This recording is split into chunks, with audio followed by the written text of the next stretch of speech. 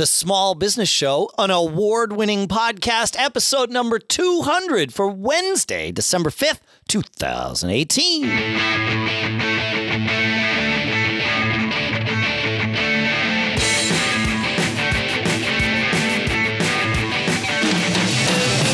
Greetings, folks, and welcome to The Small Business Show here at businessshow.co, the show by, for, and about small business owners here in Durham, New Hampshire. I'm Dave Hamilton.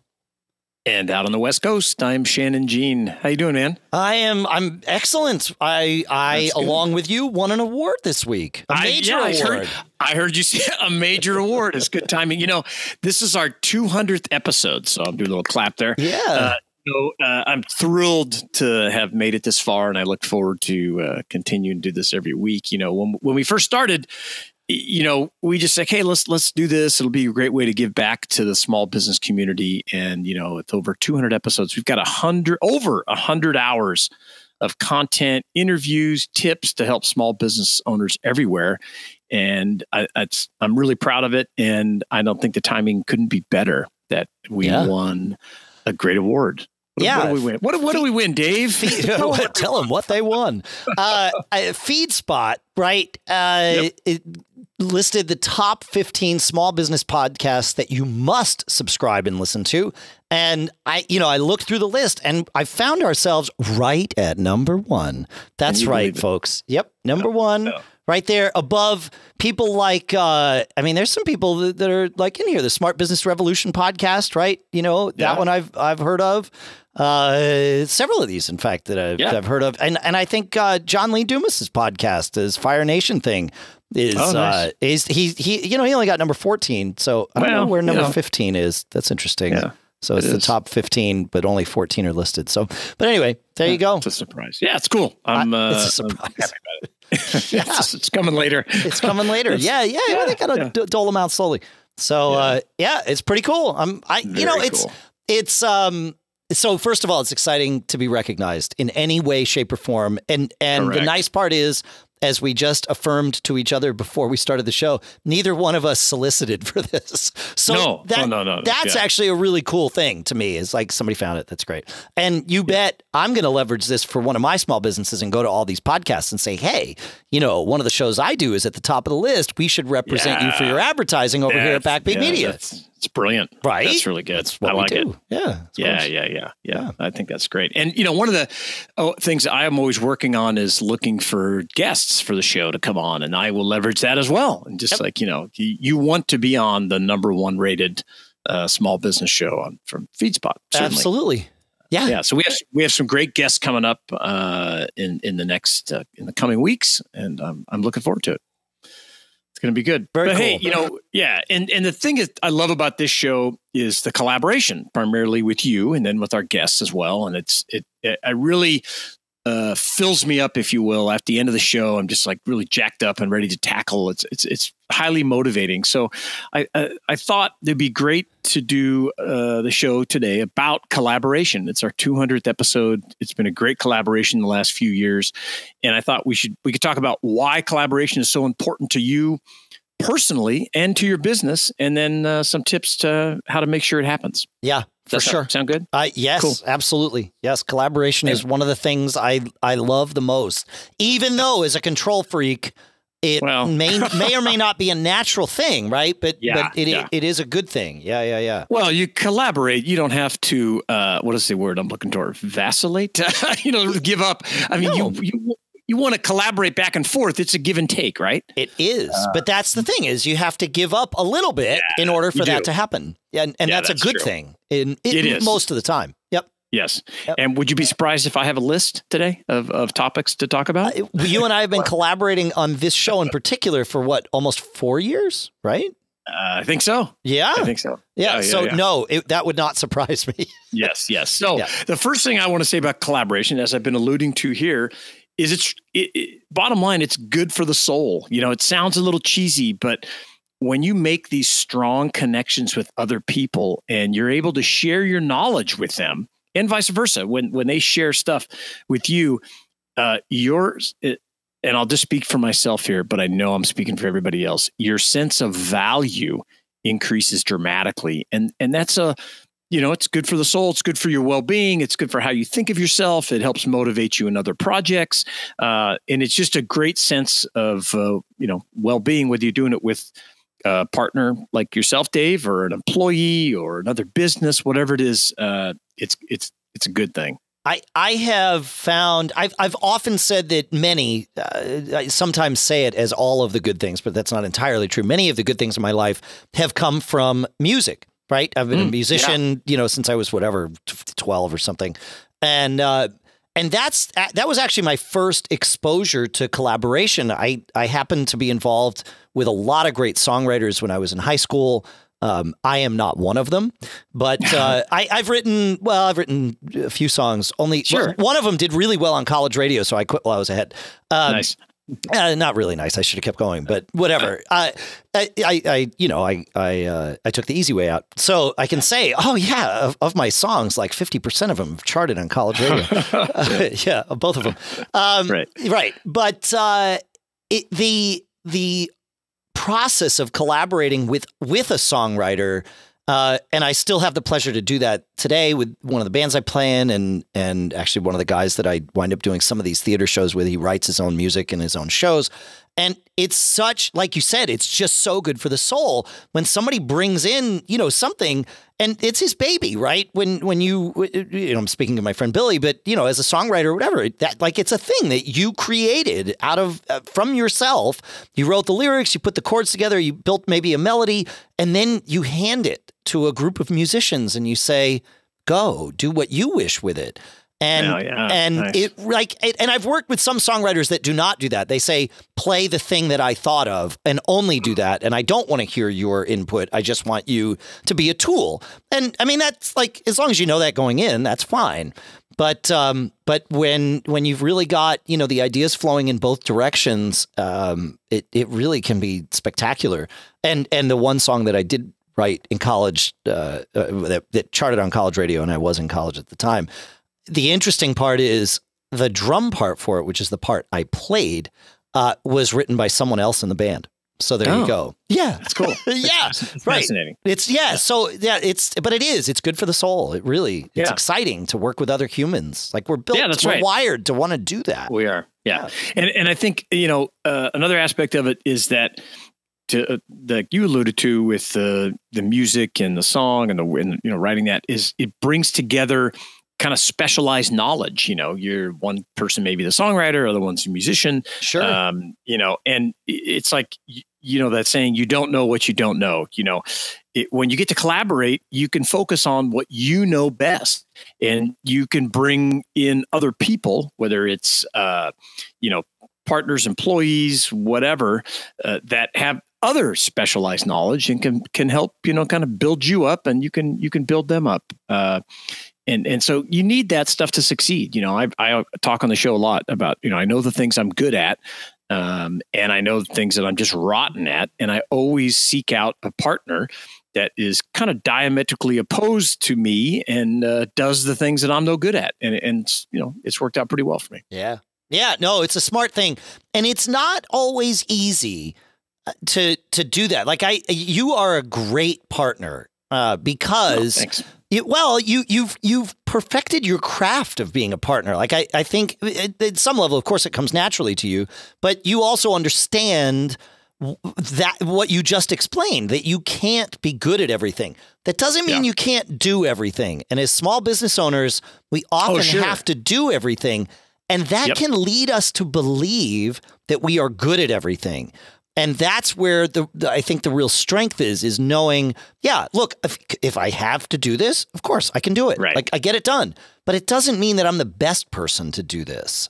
And that's the difference. And I think that's a good thing. Yeah. Yeah, it's true. It's true. And I stress that over and over again. If you don't have someone that's going to bring something else, maybe that's not the partner that you should be talking to. It could be your best friend, could be whatever, but maybe you ought to do something different. Because I think a lot of partnerships, and we're going to talk with a guy next week that's had a number of partnerships, and I would hazard to say that ones that don't work out as well can have that characteristic that you're both the same.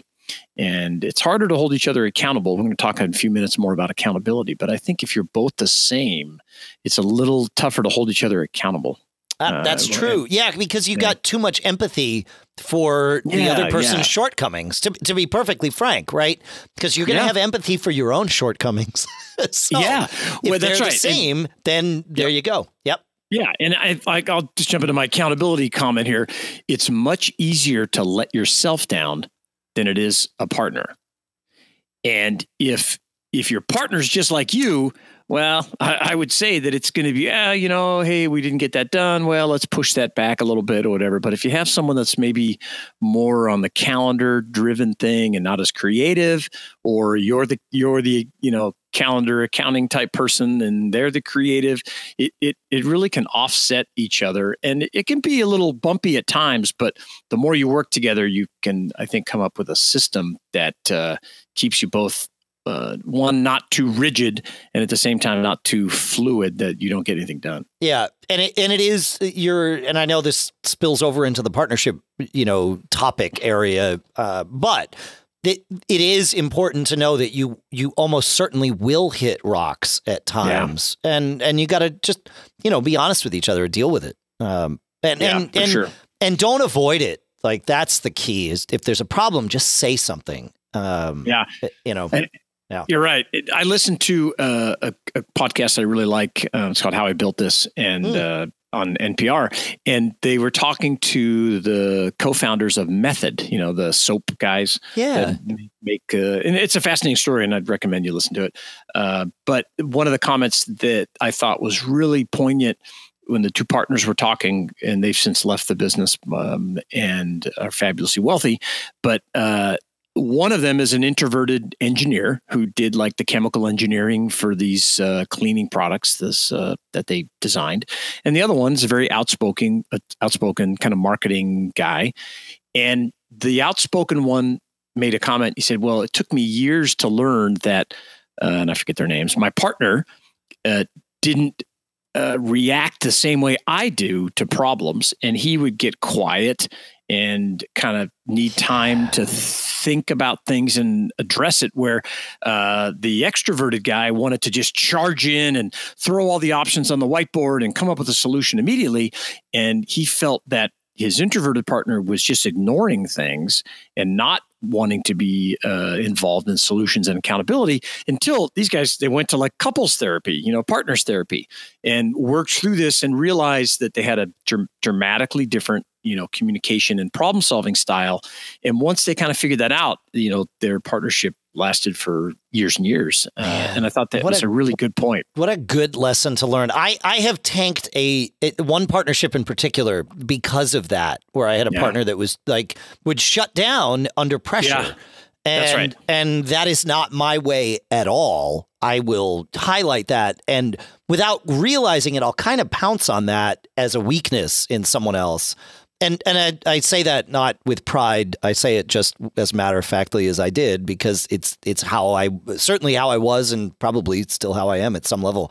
But like them figuring that out before the partnership tanked turned into a very, very lucrative decision. Yeah, absolutely. Yeah. Absolutely. So that's interesting. Yeah. And another thing with collaboration that I really think is powerful, and especially right now, where expressing different views on thing, whether it's society or politically or on social networks, whatever, can be fraught with difficulties. But collaboration, it brings together those different views, and different ways to look at things. And even though we talk a lot about keeping your idea to yourself to protect it when you're first getting started, well, with your partners and collaborators or employees or whatever, you're going to let them in on things sooner than later. And you need people with different views to poke holes in your ideas, to offer suggestions, to make changes, correct things.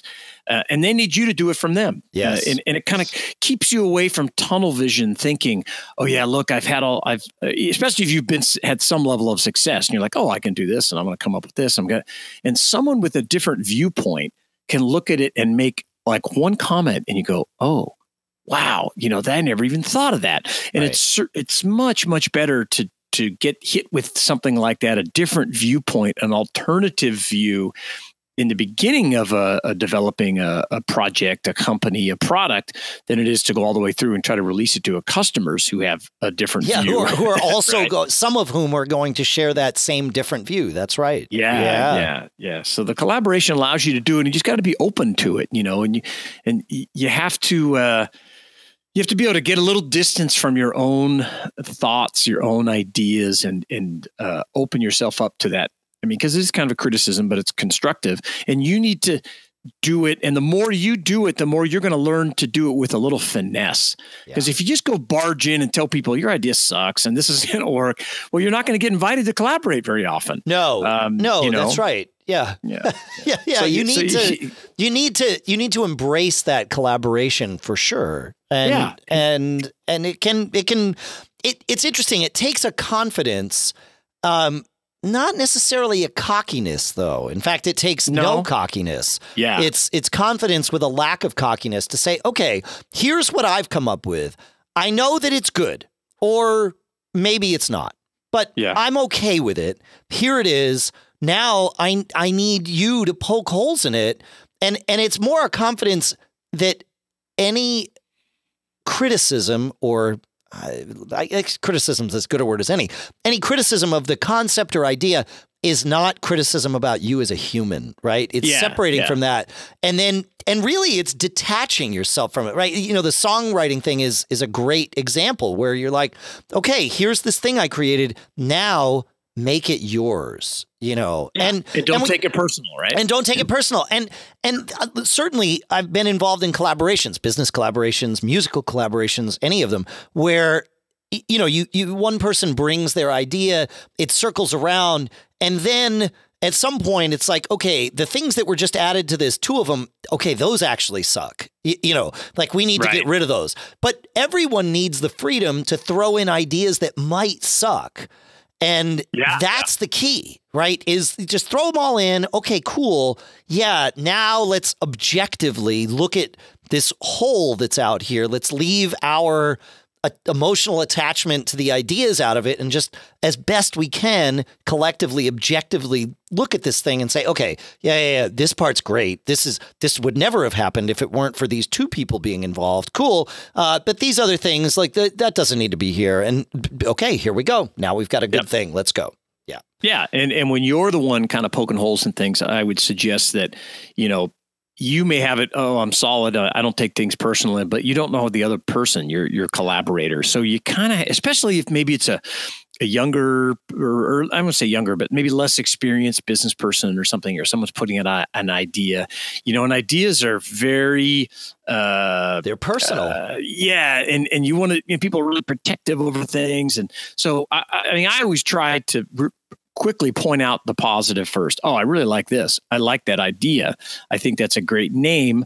I would do it a little different in the logo, or I would maybe call it. I maybe use a different web address, or just kind of put things out there, and you can see how they pick up on them. And if they're receptive, then you can kind of lean on the gas a little bit, and you can finally get to the point where like, well, that sucks, but you need to get there. That's right. Yeah. You gotta feel it out. And I think that I have one person that I collaborate with a lot, and it's gotten to the point where either one of us can say to the other, so that sucks, but you gave me an idea, right?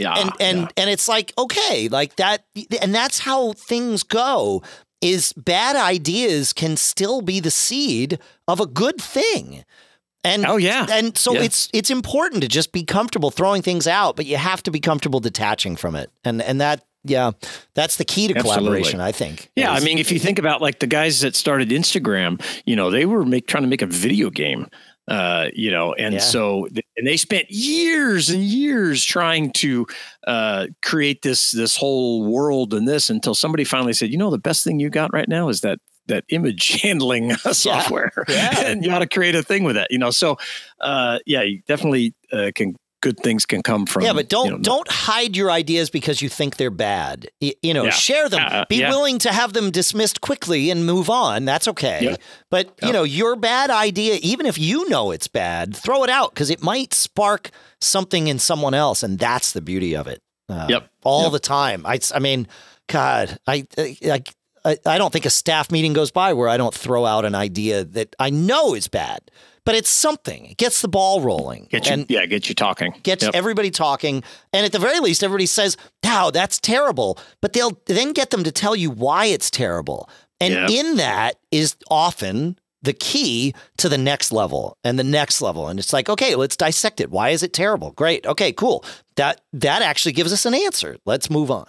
Yep. Yeah. That's great. Yeah. And kind of along the same lines, is one thing I really think is a great way to approach a new product or a new service, something you're working on for either a new business or your existing business, is to think outside of your market, like a completely different viewpoint, and apply the way things are done, like in a completely different business to your business, and see like, okay, well, the supermarket does it this way, or whatever, or Uber does it this way. How would that work if we did this kind of thing?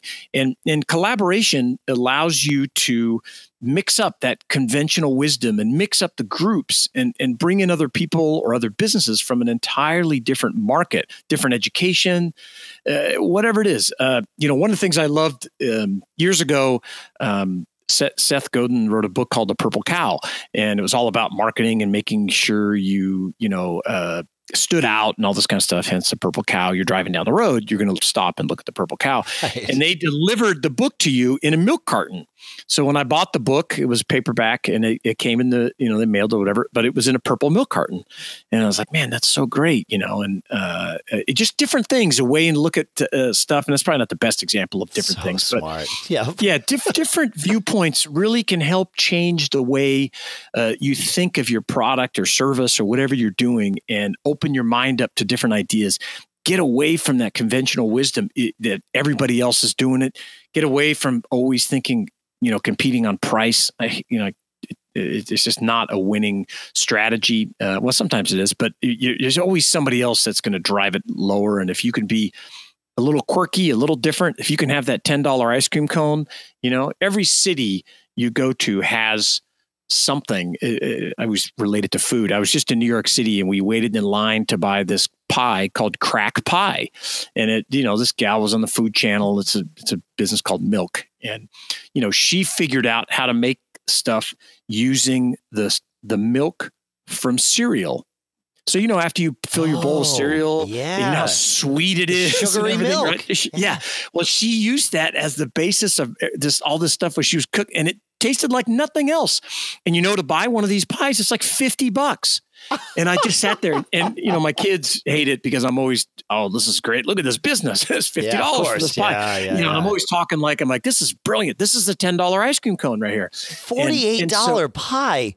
You gotta be on crack to want to order one of those. That's right. There's people waiting in line to buy these pies. And so, especially this time of year. So here, is a different way of looking at things. This lady was just, looking for, how do I get a different flavor? And what if I mix this and mix that? So that's what I mean by stepping out of the conventional wisdom. We're not just going to use milk to make this pie. Yeah. We're going to use the sweetest, whatever cereal milk that we can get. It's fascinating. You can look that up. It's on the Food Channel. It's I got a link for it in the show notes for us. Right on. Yeah, of course. Yeah. $48 pie.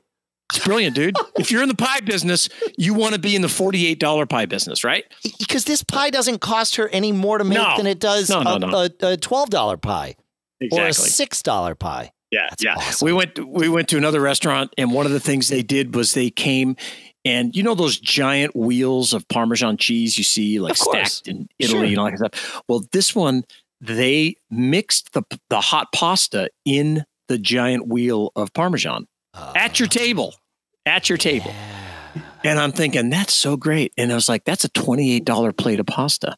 that probably cost them $1. You know what I mean? Or whatever it is, a couple bucks. And everybody's got their cameras out and their Instagram. And even on the signboard outside this restaurant, it's like, yes, this is the place you've seen on Instagram. Wow. And it's just a brilliant way to do something different. It's like, it's a differentiator. Yeah, exactly. Yeah, it's a differentiator. Do something different. So that I always try to, what's remarkable about your business, about your product, about your service that makes it different than the other guy down the street? Because otherwise, you're just going to rack your head against, Well, otherwise you're going to compete on price. Yeah. If you can't answer that question, you are doomed to compete on price. That's it. And you'll be compared all the time. Yep. And you don't want to be compared. You want to be unique and be like, oh, well, hey, that's great. You could go with that consultant. We're the only ones that do X, Y, Z. Yep. But if you don't need that, hey, no problem. Then you should go to somebody else. That's right. You should go. Yeah. And so, that's really, really important. So, man. Yeah, good stuff. I love it. Talking about food's making me hungry. Yeah, same. $48 pie. God, yeah, it's crazy, dude. Wow. So the other thing I about the collaboration is you kind of get to discover skills that you didn't know people had, whether they're a partner, an employee, whatever it is. When you mix up a group of people, including yourself, you get a chance to see maybe a different skill set. Things you may have missed, and then how you can put those to good use. Because some people, like your comment earlier, tossing out a bad idea just to get people talking. Some people, really talented people, are not going to raise their hand and make a suggestion unless you put them in an environment where it's just a natural thing and it's really safe and no one's criticizing. And that collaboration really can be just a wealth of information you did not know about people. It's true. And to your point earlier, it's not everyone is comfortable doing that. Right. So you've got to, you got to pull it out. You have to show them that it's okay. I like your idea about, create a safe environment for ideas. Yeah. Right. Well, handing out and I like that, handing out a bad idea to get people to talk, because even the quietest introverted person maybe look at that bad idea and go, wait, that's terrible. That's terrible. We can't do that. Well, my let's try it for 2 weeks idea, right? It serves two purposes. It keeps people from fearing change, but it also, if there's some horrible oversight that I've made, then here we're going to roll this out for 2 weeks. And if there's something terrible, somebody's going to say, have you thought about the thing? And it's like, oh, actually, no, I haven't. Skip that. Let's not do this for the next 2 weeks. Right. Yeah. Exactly. Somebody's like, Christmas is in a week and a half or whatever. Right. Like, oh, right. I had my head down so far. I didn't think about that. Thank you. But that's the nice part about that is you throw out an idea, even if you thought it was good, if somebody else thinks it's bad, they will tell you. And they're that's going to speak up. Yeah, they're going to speak up. Yeah, that's right. And so one of the last things about why you should be collaborating is I want to tell you a story. And this is all related to serendipity. You just never know where things are going to lead once you start collaborating. So a couple of years ago, if you remember on the show, I wanted to start a social media business, marketplace business that I can just run on my phone. It was an experiment, and I'm still doing it. And it's the system I've devised is not kicking off 100% yet, but I'm about 65% there, and it's a great business. Along the way, I started looking, how do I promote this? What do I do? And I met a guy named Jay Gentile who owned a company called BoosterBots that was all about marketing software and all this kind of stuff. Because there's a lot of redundancy and things that take time in this in that kind of business. Sure. And Jay makes some great apps to help you out and some assistance, some automation stuff. And Small Business Show episode 103. There you got it. And so that was almost 100 episodes ago. So once I started talking to Jay and I looked at his business, I was like, this is great. And as I always do, I said, you should come on the Small Business Show. So we invited Jay on, and he had a great story to tell about his life and his businesses that he's been involved in. And then, maybe I guess a few months, and I've used these apps forever. Sure. And I started noticing a few months ago, and I've kept in touch with Jay, that maybe the other business was struggling a little bit. And I looked at it and I thought the business model needed to be adjusted and needed to be changed. And I had some ideas and suggestions. So I kind of reached out to Jay and we started talking, which after a few months, we realized we had a lot of the same thoughts about how maybe a different kind of business could work. And so I proposed that we start a new company, and we did. And so we've started a new business, and we built some new software. And I've always wanted to be in the software business, but I know nothing, absolutely nothing about it. It's all magic to me. And so we built a new company called Peak Social Apps, and we're creating apps now, and Jay is creating them, and I'm helping with marketing and the content and how we build the business model. And we each have different skill sets, and I never would have ever been where I'm at now had I not started talking to Jay, just seeing about his company. Would you like to come on as a guest? Keep in touch. I mean, all that kind of stuff. So those collaborations can be really powerful, and I will bet you in another year or two, when I talk about this new business, I'll be very excited about what it's been able to do during that time. It's really cool. Awesome. That's a great story. There you go. Right. That's a perfect story because you wanted to be in the software business. Jay wants to be in the software business. He already is. He wanted to take, I'm projecting here. I don't think I'm wrong. He wanted to take the business to the next level. You've taken businesses to the next level. You understand the value of his software, even though you don't understand how it's written, but you know how it's used because you're a customer, right? I liked it so much, I got involved in the business, right? Yeah, absolutely. And so you can tell a good story because it's true and authentic and all of that.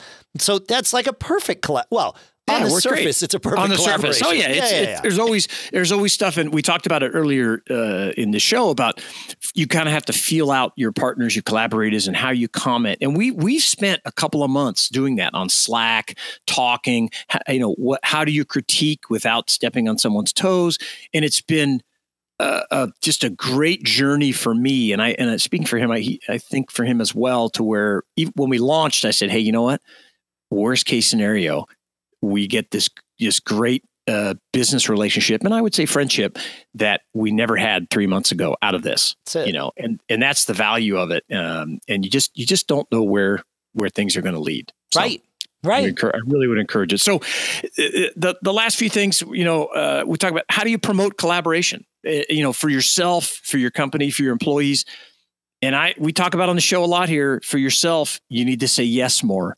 You need to join more, get involved. And the other thing I would say is you need to offer advice. When you hear someone talk about things you know about, try to help people out. You'll be amazed at how many people, because everybody has knowledge about something. Maybe you're a shipping expert. Maybe you're a real estate expert about where you should locate a business. Maybe you're a sign person. Maybe you're a color person that says, hey, you should pick these colors for your next business. Whatever it is, you know something. And when you offer that kind of tips and advice, it can lead to some great connections and saying yes more. We talk about that a lot. Yeah. I mean, anytime when you say that, when you give that advice, it is good advice. If you say no to everything, then you won't do anything. Yeah. But I knew there was a but coming. I am someone, I like to do lots of things, and I definitely suffer in some ways from FOMO, the fear of missing out. Right? Oh, am I going to miss out on that? And so I probably say yes to too many things. And then wind up, a little bit stretched too thin. And so then it's like, okay, I got to carve this out and do this. Yeah. And I've got a pretty high bandwidth for stuff, which is, both a blessing and a curse. But I agree with you that you have to say yes to lots of things. You do. Just, put an asterisk on that and make sure you don't overstretch yourself. That's all.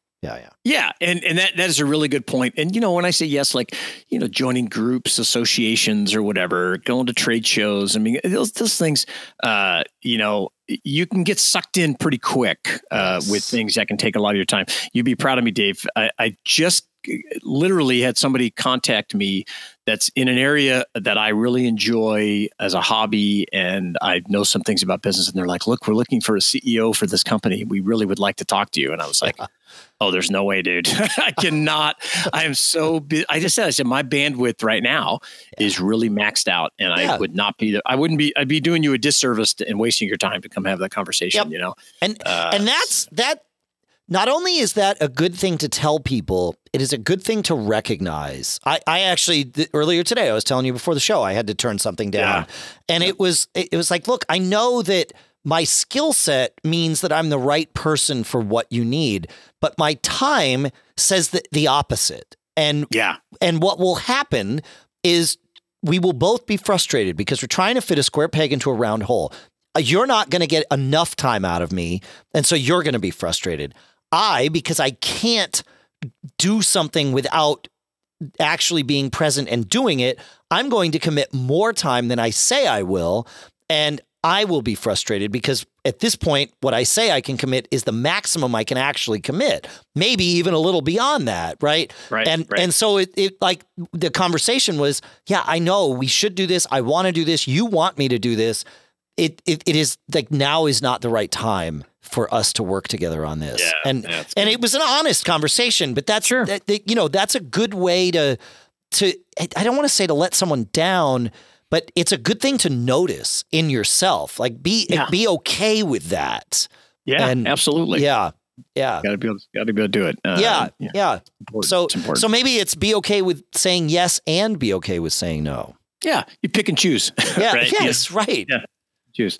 So for your company, in collaboration within your building or whatever, I have one word that I believe is the most powerful method to get people to collaborate, and that word is food. And I'm really serious about this. Yeah, you're totally right. It's like, putting food in a central area where people from different departments, different divisions or whatever, from the front of the building to the back of the building, bump into each other and talk. Having, silly things like we used to have contests to see who could make the best breakfast. We bought a griddle and some pie, all this kind of stuff. And just it connects people like you wouldn't believe. And then I've talked about it here a number of times. Cook for your people, get a barbecue and cook for them, and don't just bring donuts, but actually make them food and get everybody together. And I mean, we had no space. We used to do it in our warehouse because we had this building. We didn't even have a conference room. So there was too many people. We just lined up picnic tables and have it out there. But you see how the different the technicians, the salespeople, the administrative, the customer service, all these people start to work together and collaborate, and, stuff happens. It's magic because not only, do you come up with new ideas and different things, but that, like, for example, the customer service person is going to have a completely different view of the technicians that they're kind of supporting, right? In my business, it was the technician, somebody calls, this iPad didn't work, or a school says, we got these from you and there's a problem. That customer service person knows the supervisor or the technician that worked on this product. It's just a different mindset. It's not, those jerks in the tech department screwed up again. It's like, I got to go talk to Bob about this, or Sharon about this, because how did this happen? Yeah. Well, so here's the thing. I agree with you on this, and food can be a great thing to break the ice with, a new customer or an existing customer, right? Or a new vendor, whatever it is. And I've always, and I haven't done any research on this, so I'm definitely armchair psychologizing right now. But the reality is we're mammals, right? And you never see, like, if you look at your cat or your dog or whatever, if they're scared or something surprises them, they stop eating. They will not eat unless their guard is down, right? And they will not eat unless they feel like they can let their guard down. And so to me, that means that when we're eating, our guard is down. It, like, by definition, I don't think we're capable of being like on high alert and consuming food. Like, our bodies just aren't hungry when we're on high alert. It's just how we work. And so, if you can sit down and eat with someone like everybody, your guard's down too. So bear that in mind, like know that going in, but everybody's guard's down, and you get this honest, authentic conversation or just interaction between, two people or 200 people, whatever it is. And it really brings everyone together in a, I think, a deeper way. Like I think there's a human connection that happens there when you share food. So yeah, for sure. Yeah. And the thing, so not for your employees, I think one of the things you have to do to promote collaboration, other than giving them food, is you have to give them some flex time to explore. And it can be just small little bits of time. And we're all like stressed and hustling and trying to make our numbers and that kind of stuff. But if they're going to take the time anyway, I guarantee it. And so, try to steer them into things that would help collaboration. One of the things I really liked to do is to move employees around your organization. Let everyone know what it takes to ship out the products. If you ship products, make sure the salespeople know what it is to answer a customer service call. All that kind of stuff, because again, it connects your team in a much closer way than the salespeople say, "Oh, I don't take those calls. I'm a salesperson," or whatever. Right? Yeah, exactly. It's really important. And then I think you need to recognize and reward it when you do see positive things happening. When a customer service person says, we're getting a lot of calls about this, or, we always have a problem with iPad, this one model, and the glass would lift up here or there. And the customer service people worked with these technicians and gave them great feedback, and they came up with this wonderful solution. So you really, when you're cooking them lunch for their barbecue or whatever it is, you need to recognize, say, hey, I just want to recognize so-and-so for helping out in the tech department and fixing this problem that we didn't even know we were having. Yeah. But recognizing it is really important. And what happens over time is it becomes part of your culture.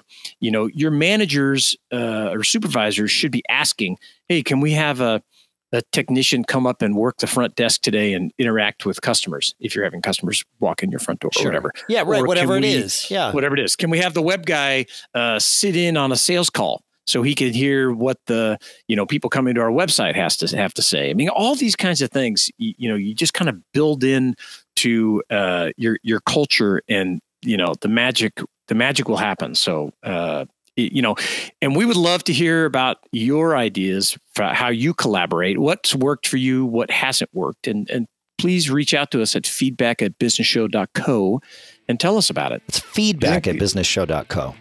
That's right. Yeah. That's what I meant. That's what you said. That's what I said. And or come talk to us in the small business support group, businessshow.co/Facebook. We'll route you over there. And we really thank you for listening, and we're happy to be here on our 200th show. Yeah, congratulations, Shannon. We made it through 200, man. Yeah, it's pretty awesome. And we're number one. And we're number 200 and number one. Number 200 on the show, number one in your hearts. That's right. You got it. See you next week. Keep living that charmed life.